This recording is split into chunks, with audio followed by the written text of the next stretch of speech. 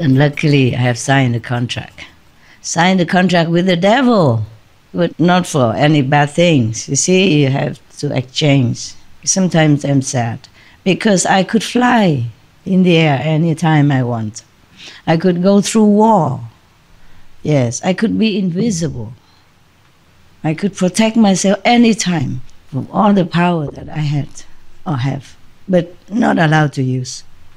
But the power I have is not from astral level, it's inherent in my being, in a higher being, yes. And I could do all that. All this kind of power I have to relinquish. Everything that make you a dignified master, a dignified being, tranquil, peaceful, look like a saintly being, you have to relinquish all your power, the mighty power that you have. You can will mountain, empty the sea, everything you must relinquish, including knowing the past, the present, the future, and bringing peace into the world just at the blink of your eyes. Sometimes I'm in real situation of danger.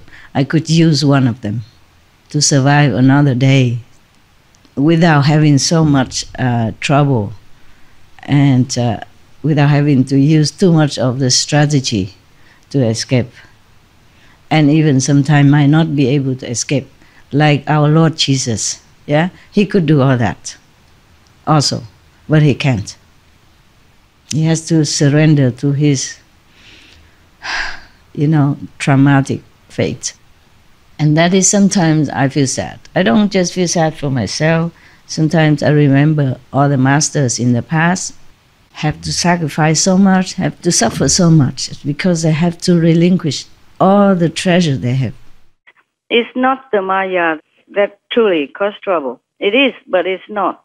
It's the price that I have to pay, okay, for doing what I'm doing. Anything that I'm doing in this world, that's the price, okay?